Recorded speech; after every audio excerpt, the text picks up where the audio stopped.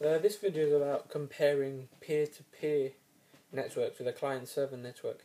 There is to remember there are 1, 2, 3, 4. There are 6 areas to that you can compare the two type of networks.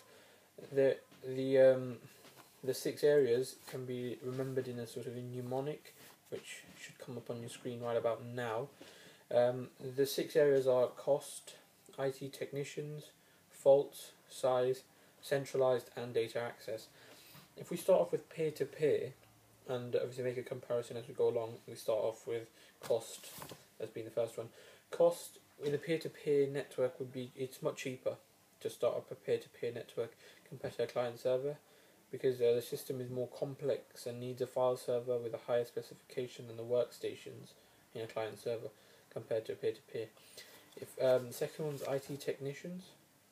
With a peer-to-peer network, you won't need IT technicians because it's a small network compared to the client server, which requires someone to manage the network. Also, faults with a peer-to-peer network.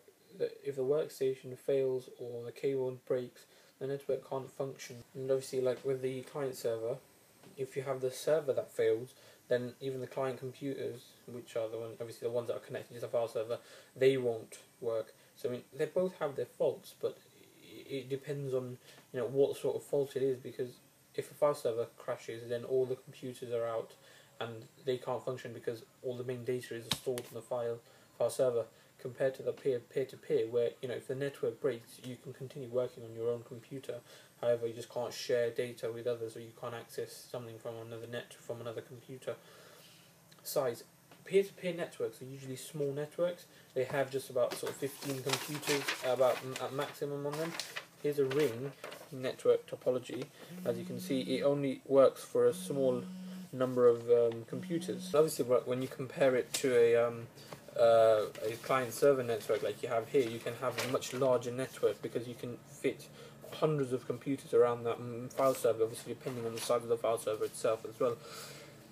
Centralized is the next one. As you can see with this one, the star network, you have a centralized area where you can store your data and everything, and security can be centralized, access to the computers can be centralized, whereas with a ring you can't actually do that, which is ring or a bus, which is more peer-to-peer networks. Data access in a peer-to-peer, you have to have the permission of the owner of that computer.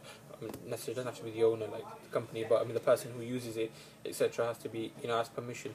Whereas the client server is easy access, to the file server, pull out whatever data, whatever software you actually want.